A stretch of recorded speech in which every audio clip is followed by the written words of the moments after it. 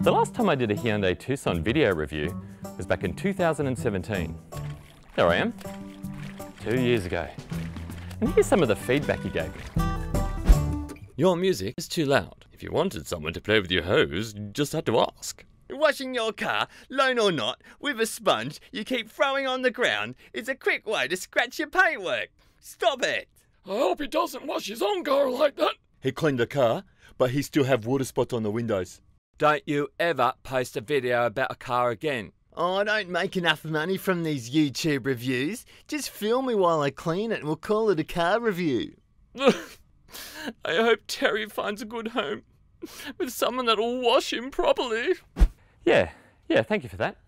Well look, a lot's changed in 2 years. I mean, just look at us. We're completely different looking now.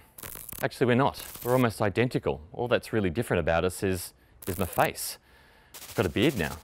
And the same with the new Tucson. All that's really different about it is its face. This is the 2020 Hyundai Tucson in the Highlander grade. That's the top spec grade. That last review we did was on the base spec grade, and it was a long-term review. This is a short-term review. So what I'm going to do is just tell you the things that I really like about it and the things I don't really like about it. Ready? Let's go. Oh, you scared me. Look, if you want to read the full review, go to carsguide.com.au. You'll see how I get that score at the end. I break it down all into price and driving and safety and all of that stuff. Oh, and hit like and subscribe.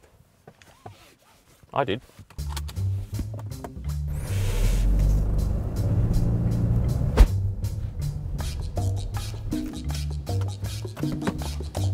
First, the looks. I like them. Tough and pretty at the same time. I like that bonnet, that tailgate, and that side profile. The Tucson's looks haven't really changed since it was updated in 2018. That saw the taillights get a restyle and brought that new face with the cascading grille and redesigned headlights. Sure, it hasn't changed its looks much since it was introduced to Australia in 2015, but the Tucson has aged pretty well. Now the interior. The Tucson's insides haven't really changed either since it was updated in 2018. This is the top of the range Highlander. It has a list price of $46,500 and it still feels a little bit plain and plasticky in here. The cabins in the top spec Mazda CX-5 and RAV4 definitely feel more special than this.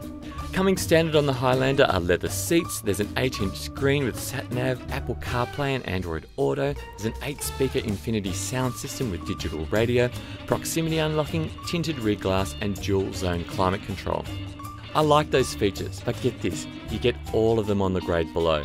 Now by stepping up to the Highlander you also get power adjustable, heated and ventilated front seats, front parking sensors, wireless charging for your phone, a heated steering wheel, that giant sunroof, LED headlights and taillights, 19-inch alloy wheels and the twin exhaust. Alright, shall we go for a drive? Let's do it.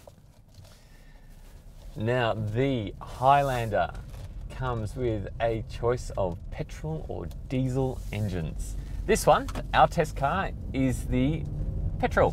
It's a 1.6 litre turbo petrol and it's not bad.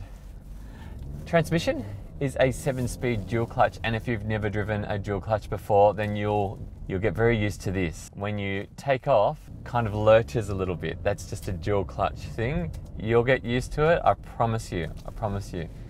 It's not a bad thing. Now that engine, on takeoff, just like we did then, it's quite quick. It moves away quite quickly. But if you put your foot down and you're already traveling along, say at 60, put your foot down, it kind of feels like it runs out of puff. It feels like it needs a bit more grunt. It's not a deal breaker at all. It's just something you'll become well aware of. Now, in terms of what it's like to drive, the driving position isn't that great. I can't get my seat to go any lower than this. So if you're one of those people that likes to sit up really high, you're gonna love the Tucson Highlander. The seats are also quite firm. Now, they're brand new, so obviously the foam hasn't had a chance to sort of, you know, get worn in a bit, but at the moment they do feel like wood. They're a little bit too firm. I hope over time that does get a little bit softer. Now, in terms of visibility, I am having a few issues with this A-pillar here. The A-pillars are the pillars either side of the windscreen, and they're quite thick. So there have been times when I've been going around roundabouts or around corners and I've had to look around those pillars. And same with the visibility out the back too. It's not terrific. That back window is quite small, it's quite narrow, and those little portholes, which are like in those rear quarter windows, they're really small. And so when you're reverse parking, yeah, you got a bit of a blind spot back there too, but that reversing camera is really good. So what's it like to drive in comparison to its rivals, like the Mazda CX-5 and the RAV4? It's good. There aren't a lot of complaints about the way it drives, but I've got to say the new RAV4 is more comfortable, and the new CX-5 is more enjoyable to drive. It feels more engaging to drive. Still, the Tucson is not bad at all to steer. Okay, now the big news for this latest update, for this 2020 Hyundai Tucson, is safety features. You know, really the lower grades have benefited most from this upgrade in safety features, but the Highlander is still the best kitted out. You've got AEB, which works at high speeds with pedestrian detection. You've got blind spot warning, you've got lane keeping assistance, you've got rear cross traffic alert, and you've also got adaptive cruise control. All right, now I want to talk to you about practicalities. So to do that, I'm going to pull over and I'm going to show you what the rear legroom's like. Okay, rear legroom. I like it.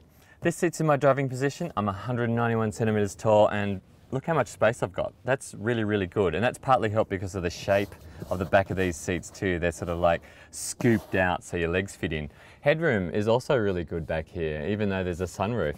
And I like that. It's like a tread plate. It's made getting in and out for my 5-year-old son a lot easier. A lot of SUVs don't have those. They've just got the metal and it can get quite slippery. And these doors as well, they're tall, they're wide. They could open a bit wider. The Mazda CX-5s open really wide, almost at a right angle to the car. Yeah, these could go a bit wider. Let me show you the boot. Now, the Highlander grade comes with an auto tailgate, and it is so slow. Seriously, I'd much prefer a manual one, a lot quicker.